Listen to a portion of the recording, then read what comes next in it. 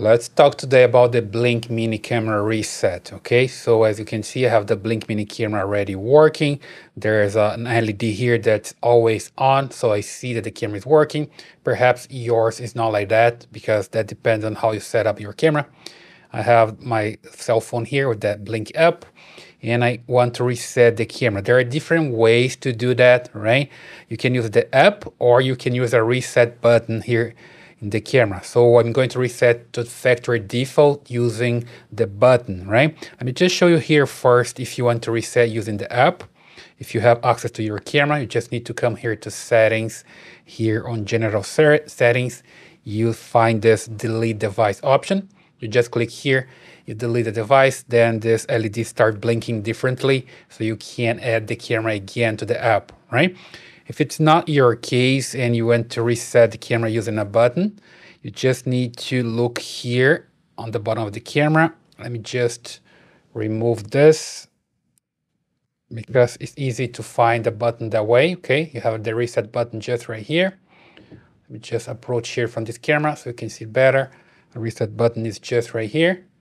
And you need to press it, right, and hold. Here, for example, I can use something like this just to press and reset. It's just a paper clip. So I click here and hold for a while and wait for the camera to reset. Here we go. So now it's blinking. And then the camera is reset right now. And then you can set up again, right? Let me just put this base here back so it's easier to work the way with the base back. Here we go. So now it's blinking and I can come here to the camera and start over. In this case, the camera is no longer available. Then I'm going to delete here, delete the device. That's the way you can do also without using the reset button, right? Let me just put the camera here so you see that's blinking there. And then I can add a new device, right? So here I have a plus signal and I can add a wireless camera, a mini camera. Here we go. Mini camera it is. And then you can enter the serial number manually or you can find the QR code.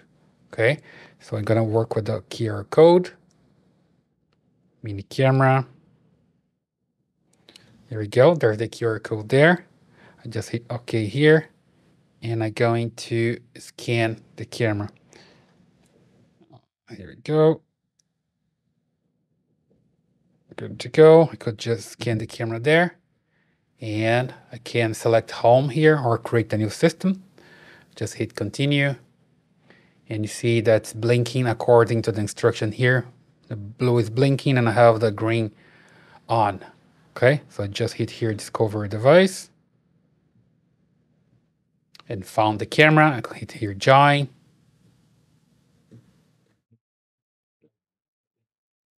Oops, let me just put this here in place. And here you go. Now I need to find my Wi-Fi network, 2.4. Don't use 5 gigahertz. And here enter the password. Here we go. I just typed the password for my Wi-Fi. And then I can click join and wait for the camera to connect.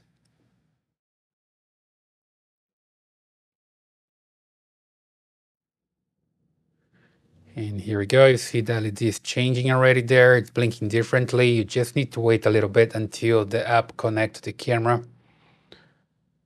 Here we go. Mini camera is added to the system. Alexa can find it. You click here, done, and you're good to go, right? Let me just put the camera here and approach the cell phone so you can see better. Here, just hit got it. And here I can select and change the camera's name if I want to. Let's just put it here a different name. Like, for example, Blink Mini Camera.